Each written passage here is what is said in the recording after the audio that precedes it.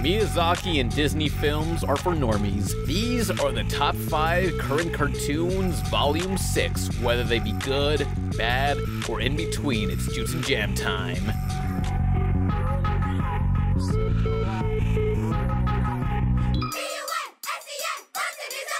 Not a bear and not a yeti.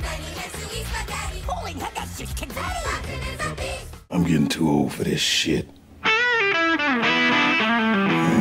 I don't know, man. Nickelodeon's Bunsen is a beast. More like, can everyone just chill for a second? This kid's gotta take care of this beast and make sure he blends into society and they get into wacky, loud adventures. The duo must, at the same time, avoid this chick who's basically Crocker or Candace or Dib and wants to expose Bunsen so he'll be deported back to the monster world, I think. This mean girl is named Amanda. She's my secret propaganda! Who wants him gone and shield Amanda squadron of police? To make him leave, cause I don't want his kind to be angry!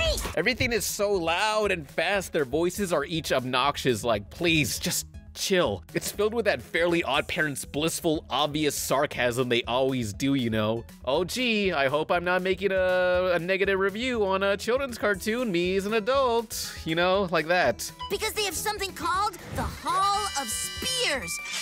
Do you understand? It's a whole hall of spears! And they have a do not touch sign!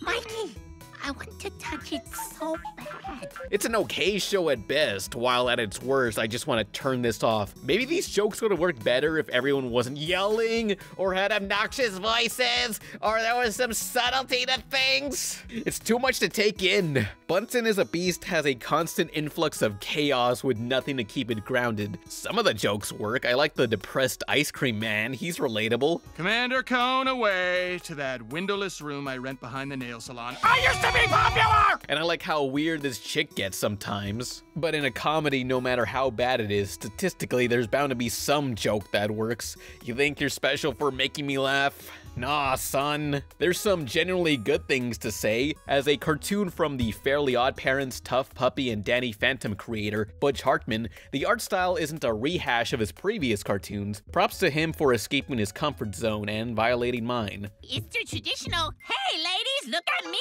ritual. Hey ladies, look at me. I'm the handsomest thing you'll ever see. Is it working? It is not. That's all I like. This show is hard to sit through. Like, Jesus, calm down. It feels like Butch Hartman phoned this one in, you know? You gotta make a new cartoon. Here, take this. I came up with it last night. Fairly Odd Parent and Danny Phantom will mostly be fondly remembered. Tough Puppy is But this, I don't think anyone will really care about it in 5 years. The only notable thing Bunsen so far has done was to be shoehorned in a 2-minute long Butch Hartman crossover short. I'll link to it below. It's just there to advertise Bunsen. It's not that great. What's up? It's me, Bunsen.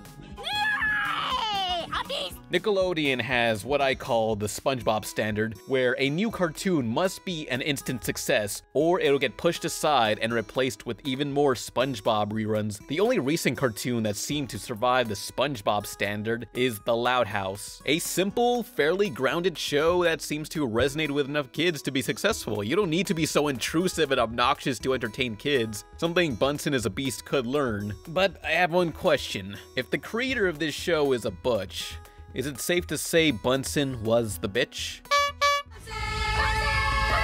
Bunsen is a bitch ass nigga. It took 6 years, but I finally finished building my dream house. Sorry about that. I'm late for a race and I needed a shortcut. Mighty Thunderstruck! And I promise to fix that hole. Don't be silly. I'm keeping that hole. If I do say so myself, that is a dang nice hole. It's a dang great hole, buddy. Wow! Picture this. Imagine if one of my favorite movies, Talladega Nights, The Ballad of Ricky Bobby, had a cartoon by Stupid Monkey, the studio behind Robot Chicken. Well, it's finally sort of a thing, minus the Ricky Bobby part. Buddy Thunderstruck on Netflix. Buddy and his best friend Darnell are race car truckers who get into small town adventures, causing trouble and trying to make money out of their races. Different from the usual Stupid Monkey cartoons, Thunderstruck is a kids show that relies less on vulgarity and more on the absurdity. Hey, let's try not to wake Muncie or Auntie Uncle. These? Oh, these are air horns.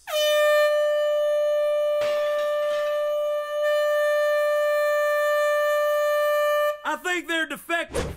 Well, time for bed. I hope I can hear in my dreams.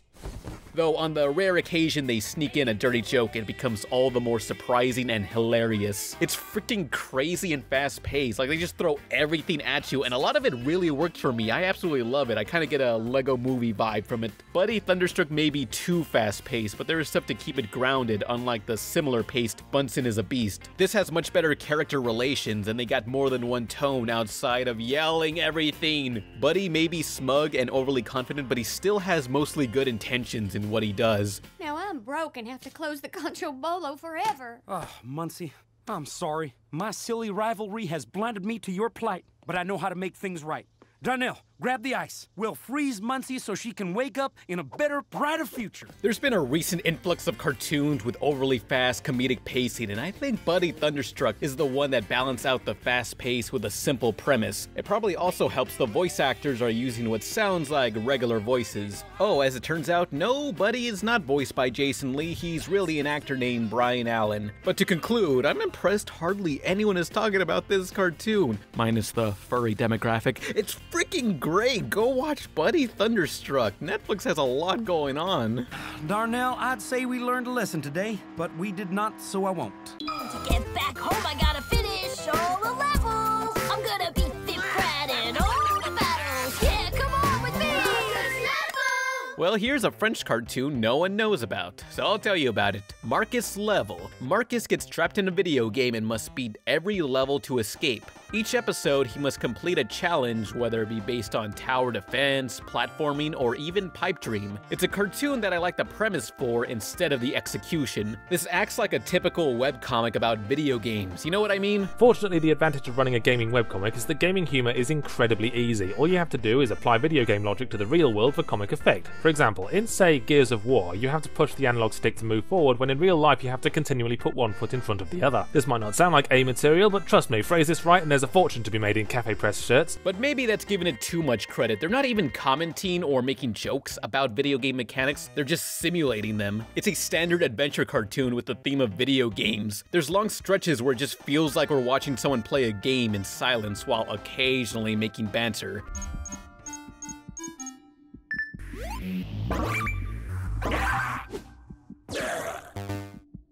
Virus neutralized. Phase 2. Sample for the antidote.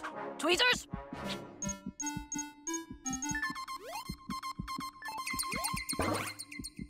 Keep going, Doctor. Oh, it's not that difficult. Hey kids, it's a video game. You play those, right? Stop all the downloading. Perhaps they're cashing in on the Let's Play demographic, kids who watch videos of other people playing video games. Could it be a psychological thing, since when I'm watching this cartoon I get the feeling of, oh, collect that stuff, ooh, they got points. I can feel it manipulating me. As the series partakes, the hero from the video game Marcus switched with ends up in the real world for a fish-out-of-water comedy. These segments are so short and so basic they might as well not been in here. And the graphics, it has some mixed design quality. The locations look interesting, like they would belong in a Mario or Sonic game, and these low-poly illustrations are very stylish. But these character designs look as if they came from the most typical Canadian cartoon. I like to design characters myself, but sometimes I can't explain why I hate some designs in particular. Maybe they're overly detailed or don't look that interesting. The kid's babysitter looks like she was stung by bees at a gay pride rally, while this creature that tags along is a rat with a crab's body. Why?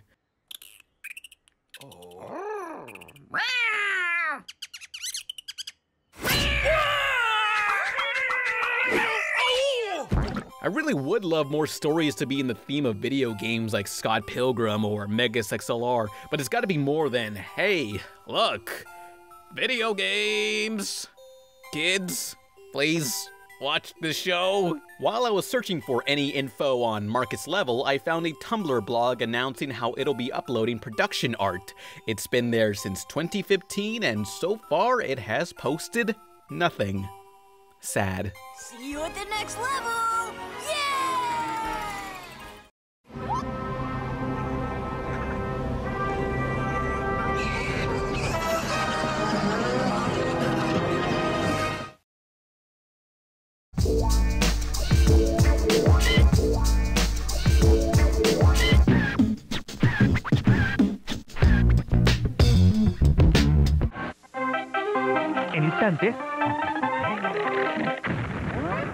nuevo episodio de Los Chicos del Barrio, seguido por las sombrías aventuras de Billy y Mandy.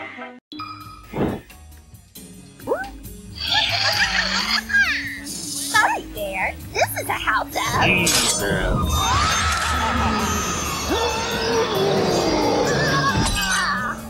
Look out, Timblr, it's the big new thing, Villainous.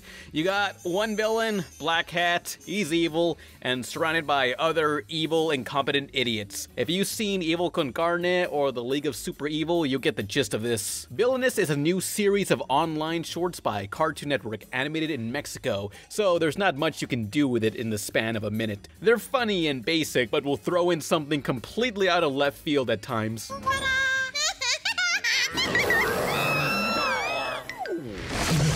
Precioso. Already with what, about 6 minutes total of footage available, there's a big fandom for Villainous. I kind of figured it's because they resemble other Hot Topic bait characters like the Onceler, Harley Quinn, Tortoro, and Chester McBatbad's dad. All they need is an edgy cartoon rabbit and maybe an angry mean girl in purple. You may have figured out already, my favorite character is the perky manic pixie dream girl, Dementia. She really wants to bone Black Hat, the leader of the group. You know him well. Black Hat may wear a top hat, but he's definitely a bottom. Villainous is a simple, done-before premise that I think would be good as a full series given its marketable cast. They've also planned on having YouTubers that aren't me and know nothing about animation to voice the characters in the English dub. Now, currently when I'm writing this script, Villainous is not available on any of Cartoon Network's American websites. I theorize they're focusing on promoting the just-released Ben 10 reboot here, while saving Villainous for a later time where it won't be overshadowed in maybe a month or two, possibly after Comic-Con. But until then, most people have been obsessing over the Mexican dub version, though English versions have surfaced. Claro que me gusta, idiota. Now, what I'm a tad bit envious about is this was part of a Pitch Me Anything contest where any jagoff on the street could pitch a cartoon to Cartoon Network. Alas, no one told me about it. I suppose it wasn't meant to be. I guess my fucking journey continues. Fuck y'all. Take this. Often they believe in one special individual with access, whose job it was to speak for the dead. And the dead have much to say.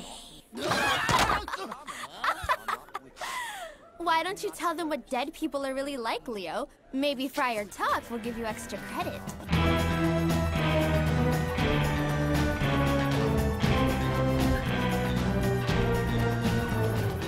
We got another Mexican-produced cartoon, Legend Quest, on Netflix, which the words legend, quest, Guardians are typically the most generic titles to have for anything. But anyway, Legend Quest, a paranormal series following Leo who is able to see and befriend ghosts. United, they travel the world solving paranormal mysteries based on folklore of the area, from the Jersey Devil in Jersey to kaijus of Japan. And by your armor, I would say you've been dead at least 1,000 years. Since the volcano erupted.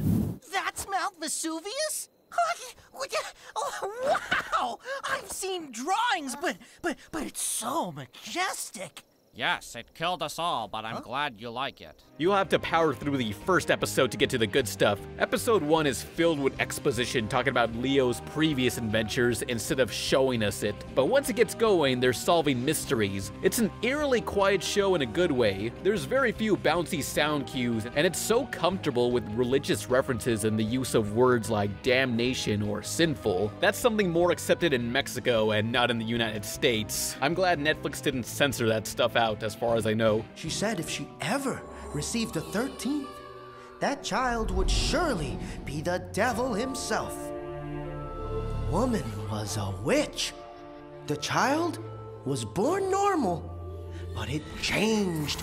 It's still a kid's show, but I like the mood it's able to set while having comedy spurts throughout it. Now, this is based on a series of Mexican theatrical films never released here, who I've been told those movies aren't so good. But they're animated by Anima Studios, also known for the Top Cat movie that became one of Mexico's biggest theatrical successes. With Legend Quest, this is them expanding their work into American territories. I'm really glad to see Mexico is having a hand in animation, and to be watching stories of folklore from Mexico outside the typical chupacabras or sugar skulls. Like, watch any story made in America featuring a scene taking place in Mexico. It's either drug cartel-filled orange deserts or Sugar Skull's Day of the Dead stuff. There's other things in Mexico besides those two things. I have yet to see a single Raspa in any of these stories. Ow! My magical butt! I find their animal sidekick Alebrije so creative. His default form is this dinosaur thing, but when incognito, he takes the form of different colorful animals. He's based on the Mexican papercraft sculptures, also referred to as alebrijes. These are modeled after different animals and mythical creatures. It's about time someone did something with that. Legend Quest is made by my people, portrays Mexico well, and has an ongoing mystery plot. If you want more story-driven stuff like Gravity Falls, you should watch Legend Quest on Netflix. We're safe up here for now, so we can figure things out. We'll make sure our next move is carefully planned and perfectly executed.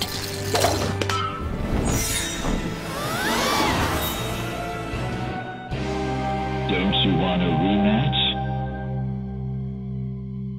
Here at KB, the Kool-Aid Burst birthday blowout continues with free mini GAC Splat by Mattel. Everyone can get a free mini GAC when you come to KB. Just bring the back of your Kool-Aid Burst soft drink 6-pack to any KB toy store and get your free mini GAC. Then you can save it to see if you have the one number that matches the winning number all announced on this channel Saturday morning, July 31st for the grand prize-o-rama, including a Super NES video game starring you. Happy birthday! For rules and a no-purchase game panel, write Game PL Box 7000, Melville, New York 11775. Void were prohibited.